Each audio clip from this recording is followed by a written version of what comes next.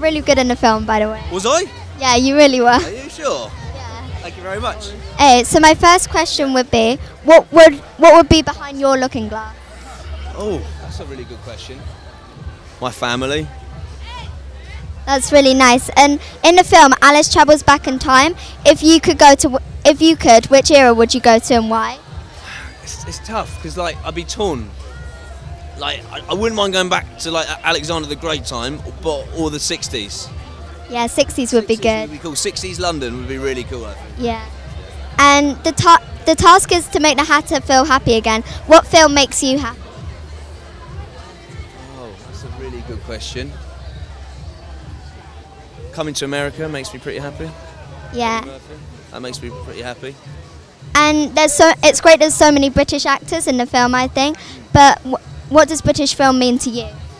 It means the world. I think we've got an amazing film industry here.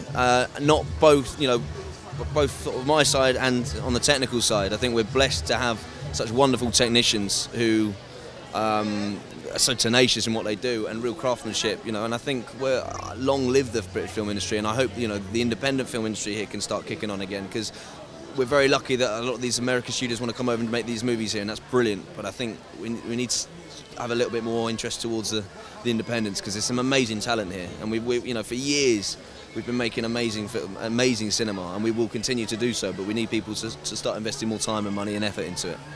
Thank you so much. Thank you. Did you get the day off school? Or? Yeah. Oh, that's cool. Yeah, great. You've been gone too long, Alice. There are matters which might benefit from your attention. Friends cannot be neglected. And what would be behind your looking glass? What a good question. The best question I've been asked.